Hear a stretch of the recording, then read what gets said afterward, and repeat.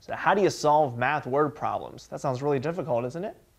Hi, I'm Jimmy Chang. I've been teaching college mathematics for 9 years, and word problems weren't my favorite either, and I still don't like them to an extent, but over the years I've learned to solve them via a few tips, and I'm here to share a few of them with you.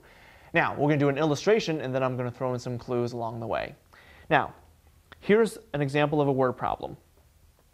3 less than twice a number is 15. Find the number. Now, if you try to take the math problem, this word problem as a whole, it does tend to become overwhelming and you're not going to know where to start. Always tackle the problem one phrase, or if you need to, one word at a time. So, let's start from the beginning. 3 less than. Anytime you have the two words less than, 3 less than, a number less than, that means there's always going to be subtraction involved. That's right, if you have more than, that implies addition. So 3 less than means that there's going to be a subtraction of 3. Now let's move on. Twice a number. If you do something twice, you're going to do something 2 times. Did I say 2 times? That's exactly how you finish off the left side. Twice a number means 2 times a number, so that means there's multiplication involved. So 2 times a number. Let's call the number n. So you have 2n.